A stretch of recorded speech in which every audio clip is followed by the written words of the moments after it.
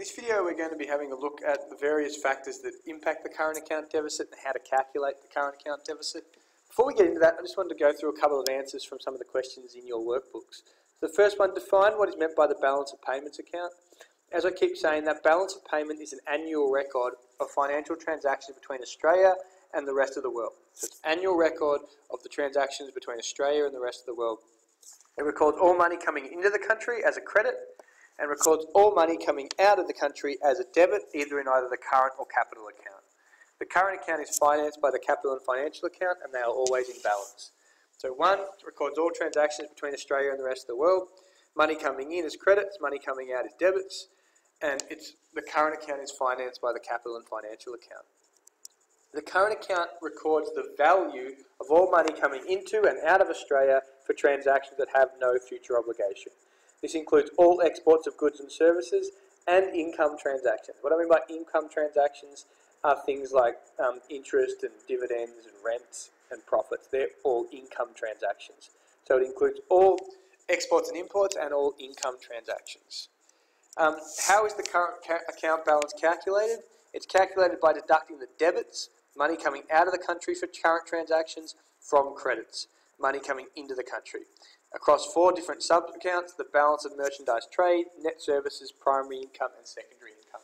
So we're recording all money coming in as credits, minus all money coming out as debits for all current transactions with no future obligation across those 4 sub-accounts, BOMT, net services, net primary income and net secondary income.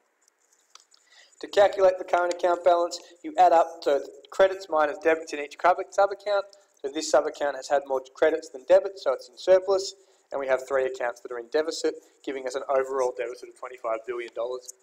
This would mean the current capital and financial account together are in surplus by $25 billion because they balance out. Again, you're adding up the total of credits minus debits for all of these sub-accounts, net goods, net services, net primary income, and net secondary income to get your balance on current accounts. So if you look at this transaction here, it's asking you what the value of net primary and secondary income is. So in this case here, you know you've got a capital and financial account surplus of 1,150, and therefore we know that the current account deficit needs to be minus 1,150 because they are always in balance. So again, you've got credits for goods of 700 and debits for goods of 600, which means that the balance of merchandise trade has a positive or a surplus of 100 because credits exceed debits by 100. We know net services is minus 300. So together the balance of trade, the first 2 accounts have a deficit of minus 200 billion. We know that the current account deficit has to be minus 1,150 billion, so therefore the net primary income is the difference, which is another minus 950. So we've got adding these 3 figures up, we get minus 200 for the first 2 accounts, add another negative 950 to get your minus 1150 for the current account, which balances up to the 1150 in the capital and financial account. The correct answer is C. The 2 main reasons countries around the world have current account surpluses are because they are either exporting a higher value than they're importing. So a lot of these countries here are all major oil exporters, and therefore they've got a lot more money coming in from oil than they do coming out from other imports. And the other reason is that a lot of these countries are net lenders. Australia is a net borrower, but a lot of these countries are net lenders, which means they have a lot of interest flowing into their net primary income account. So they're either exporting more than they're importing as a general rule in terms of the value. Don't say volume, it's always value. Or they're a net lender, so money's coming in from foreign interest. The current account deficit, so Australia runs a current account deficit. This essentially measures the value of net leakages from our economy. The difference between what we're earning as a country and what we're spending as a country. So it shows that as a percentage of Australia's GDP that is leaked from our country to other nations. In Australia, we've run a deficit in this account since 1973, and that means that Australia has consistently been spending more than we earn. We are a borrower nation and have to consistently fund that current account deficit by borrowing from overseas, and therefore our debt has continually accumulated.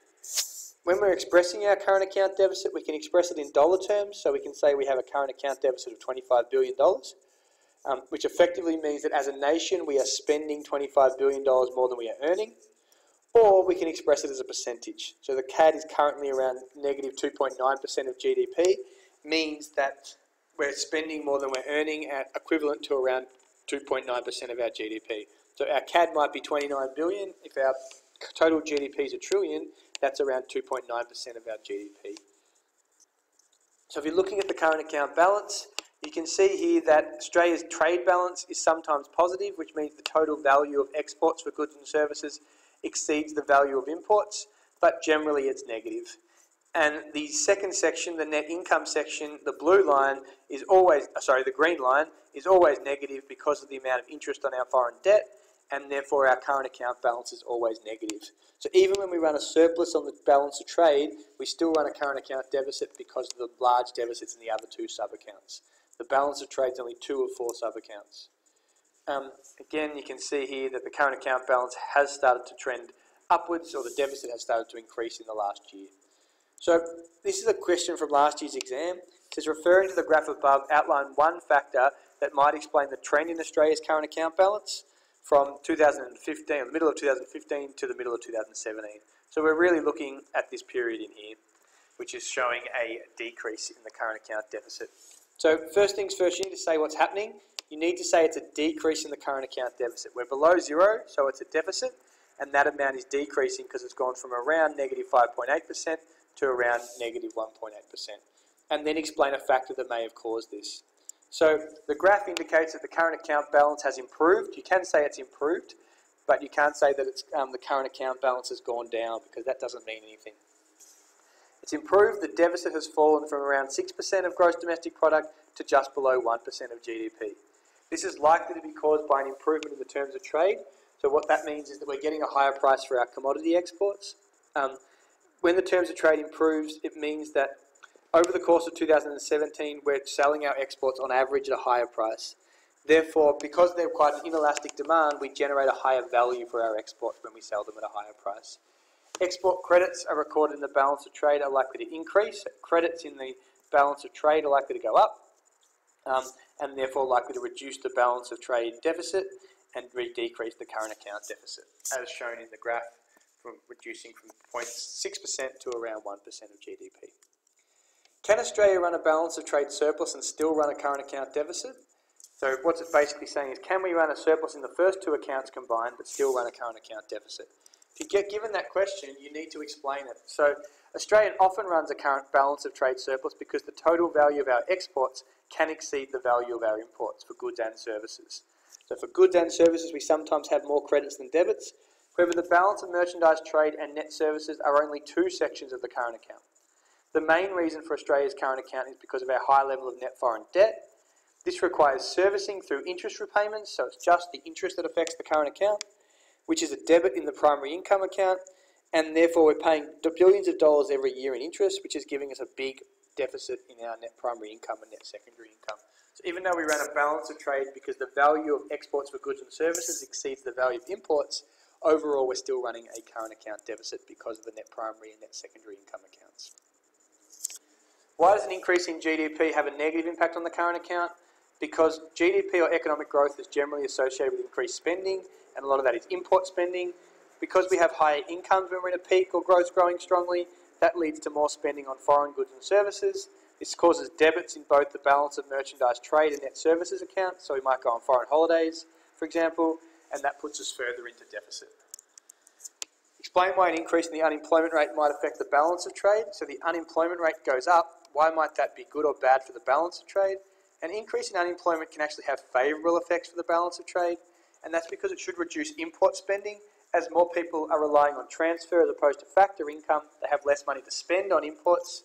It also keeps wages down and keeps inflation down, which makes us more internationally competitive because of lower costs of production. So the higher the unemployment, generally the lower current account deficit, because we don't spend as much on imports. Thank you.